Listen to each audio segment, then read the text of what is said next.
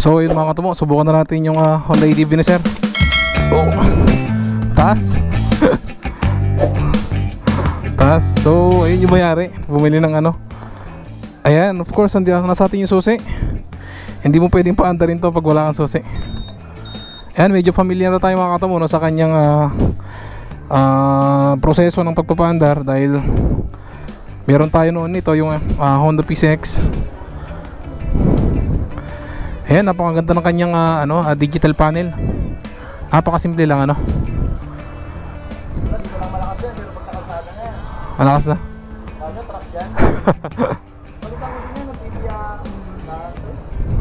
Ayan ang mga katumo. Tipto na tipto ako.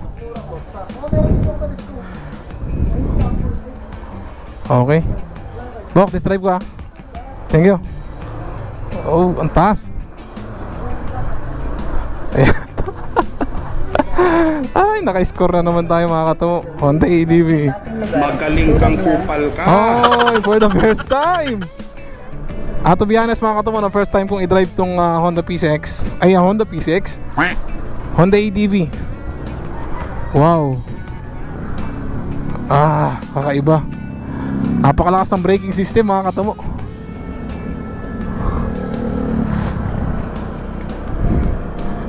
Okay, first impression. Okay. Napaka familiar siya sa sa Honda PCX. Throttle response. Hindi 2 valve kasi ito mga katumo, no? Kaya hindi siya ganun ka-vibrate. Hindi siya ma-vibrate in fairness kumpara sa kumpara sa NMAX na talagang ma-vibrate force dahil sa power ng kanyang engine. Alright. Suspension. Sarap ng suspension. That's braking system mga kato. Putaya di wow. Meron din siyang power and napakataas ng kanyang handlebar. Okay, balik na tayo. Test drive. Yung kanyang handling, honest review, honest impression about sa handling. Mas gusto ko ang handling ng NMAX. Sorry but I just want to be true. Hindi totoo yan. Bola lang yan. I just want to be true. Oh my god. Ang ganda ng suspension niya sa harap yung kanyang shock sa harap, napakaganda ng play. Parang feeling mo lumulutang ka lang. Ayan, okay. Ang lambot ng shock sa harap. Paano masabi? Napakaganda ng suspension mga katumo.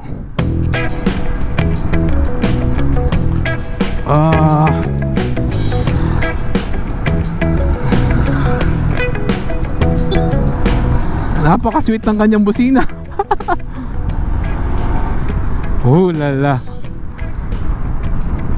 May power din siya mga katumo kahit pa paano. Ikot tayo.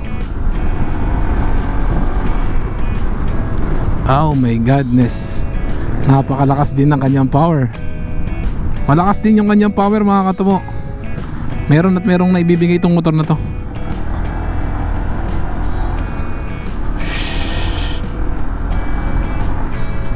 Maganda rin yung kanyang handling Talagang kaya pala ang mahal ng motor na ito.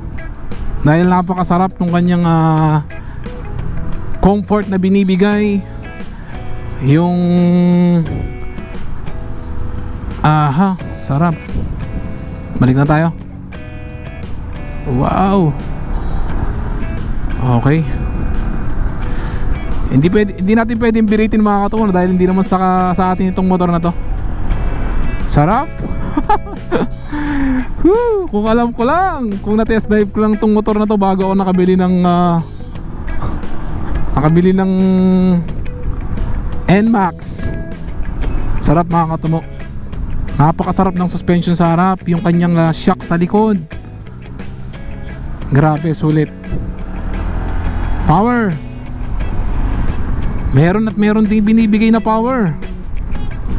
Well, given na ito ay 2 valve lang so less yung vibration na mararamdaman yung mga katumo. Yun yung first impression ko. Power. Meron din naman power, pero of course magkaiba po ang 2 valve sa 4 valve. Kaya merong difference kahit papano. Meron. But I think yung sa presyo niya na 150,000, I think worth it na sa kanyang handling, sa comfortability na ibinibigay ng motor na ito.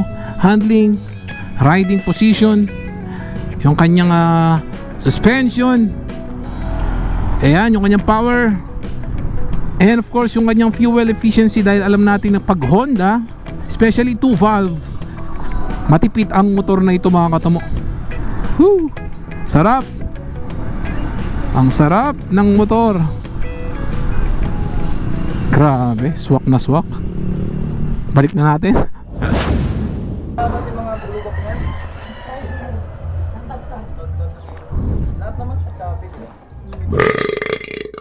Okay mga katumo, welcome back to my channel. Good afternoon. And today, wala nang paligoy-ligoy pa. Pag-usapan natin yung motor at isa sa special na motor, automatic scooter ng Honda. This is the Honda ADV 150.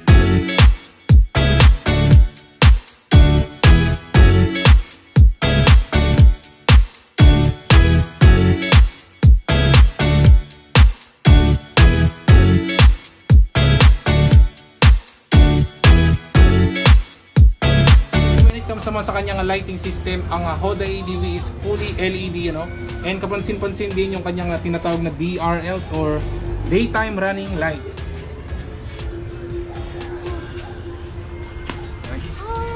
At isa din sa special sa motor na ito, of course, this scooter is equipped with ABS or anti-lock braking system.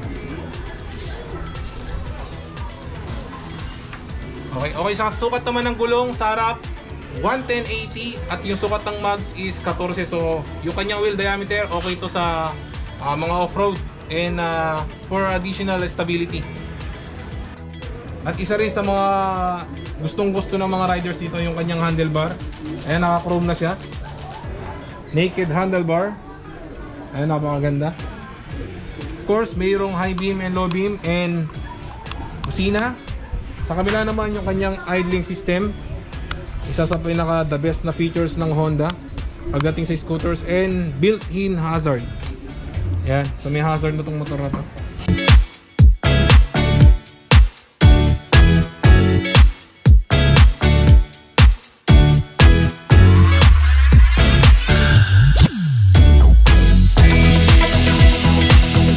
Pagdating naman sa fuel tank size ng Honda ADV, well, good news dahil naka 8.1 liters na siya.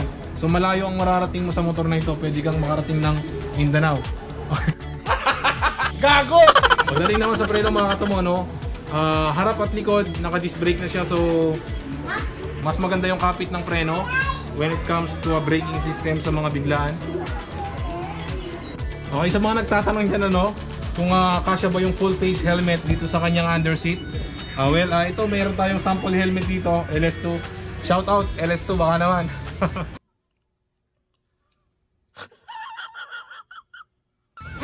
Okay, this is a medium size, so subukan natin kung kasya. Alright, ibang angulo muna. Okay, pag ganyan yung ayos, ayan, saktong-sakto siya. So swak na swak mga katumo, yung medium size na helmet dito. Pasok na pasok, walang labis, walang kulang. So dito, thumbs up tayo mga katumo. Dating naman mga katumo sa suspension ng motor na ito, good news dahil napakalambot based dun sa mga feedback ng mga Honda ADV users. So naka-Showa shock siya, malambot daw, pero to be honest mga katumo, wala pa akong experience sa motor na to, never ko pang na-drive, never kong na-test. So malalaman natin mamaya. Ayan, okay. Ang lambot ng shock.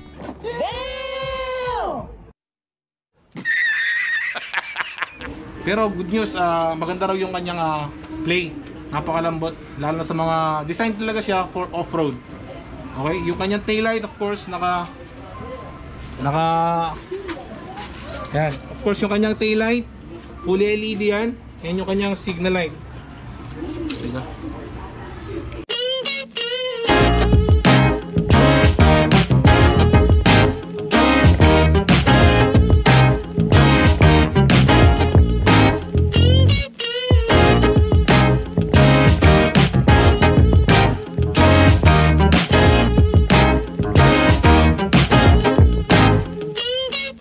Sukat naman ng gulong 130/70 at sukat ng max is 13 inches. Pagdating naman sa kanyang muffler, napakaganda ng kanyang muffler dahil naka-sporty design. So kung mapapansin nyo yung kanyang muffler, ayan, naka-sporty muffler siya. And of course yung Honda ADV is merong box dito sa kanyang harapan and with built-in electric power socket. Ayan, sakto to sa mga mahilig na mag-grab, sa mga lalamove. Kasi meron na silang saksakan ng charger. Okay? Hindi mo na kailangan magdala ng power bank. Okay? Okay, para naman sa mga nagtatanong dyan, sa kung abot ko ba itong motor na to. Ang height ko is 5'4". So, let's try. Taas pala nito, no? Ayan. Abot naman, medyo tiptoe lang.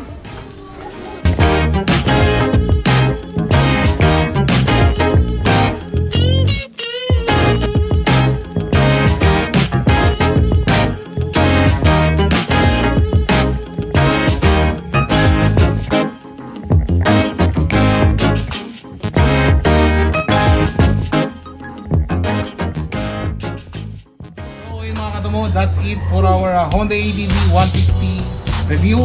And of course, bago tayo magtapos mga katumo, pasalamatan muna natin. We would like to thank the owner of this bike, Honda ADV, Sir Rico. Sir, thank you sa yung pagmamayaran mo. Baka may gusto kayong shoutout, sir? Shoutout nga pala sa lahat ng tropa dyan, sa kay paano mo? OffMoToRey na. Kaya yun.